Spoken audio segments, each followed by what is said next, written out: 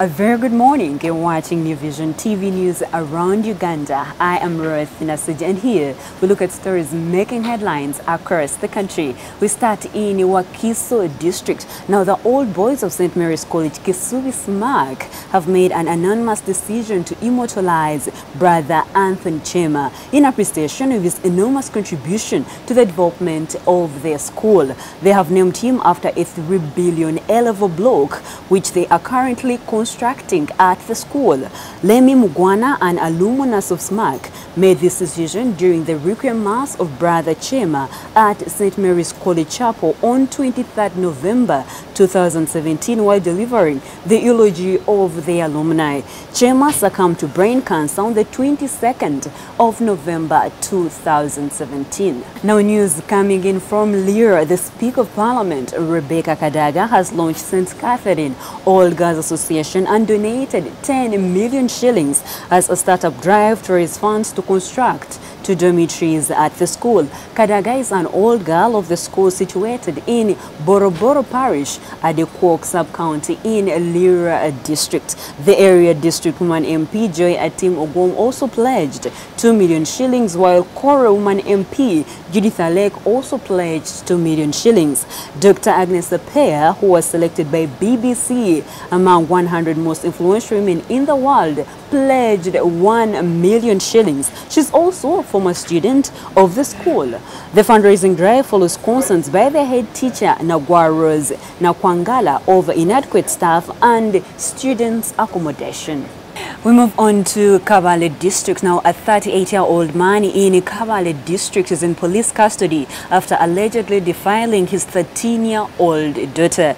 Dennis Muchunguzi, a resident of Isinjiro Cell, Chasano Parish in Kamganguzi sub-county, is accused of defiling the primary 3 pupil of Chasano Primary School.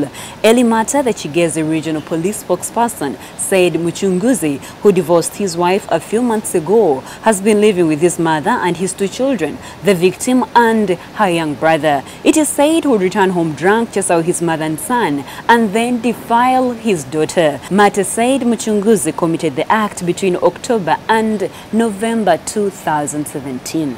Now, moving on to Hoima district, residents have asked police and local leaders to find a solution for the rampant cattle theft in the area. The residents are worried about the vice that has been on the rise since March this year, where animals, mostly cattle, are being stolen.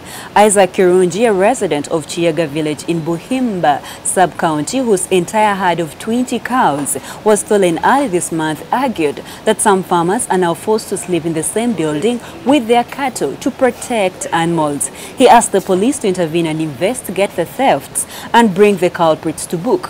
Kirunji noted that the act is likely to increase poverty and discourage people from rearing cattle.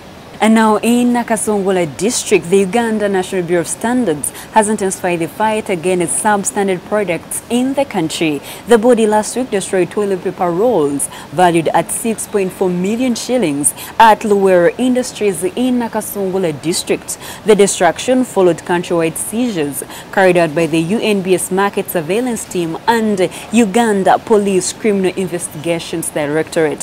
In October, samples of Piao toilet paper brand were tested by UNBS and failed to meet the recommended standards. The length of the sheets and the substance were below the recommended qualities. And finally, in Mukono district, now Mukono Municipality Member of Parliament Betty Namboze has voted to sue Parliament for alleged failure to protect her while on duty during a parliamentary session. Namboze said it is the mandate of the Speaker of Parliament to protect the legislators during sessions and while they are within its premises. She said on September 27th, when Igara East MP Raphael Machezi was set to table a bill aimed at amending the Constitution, Parliament was besieged by security operatives who beat up and injured over 10 MPs who were against the bill. Vision Group is spearheading a campaign against HIV/AIDS. New Vision TV is also highlighting stories on such. But a tip: if you're pregnant and living with HIV, a virus in your body could pass into your baby's blood or after giving birth through breastfeeding. So taking HIV treatment virtually eliminates the risk. We are winning the battle together. However, for more news updates and other programs here on New Vision TV, visit our website www.newvision.co.ug. I am Ruth Nasuje.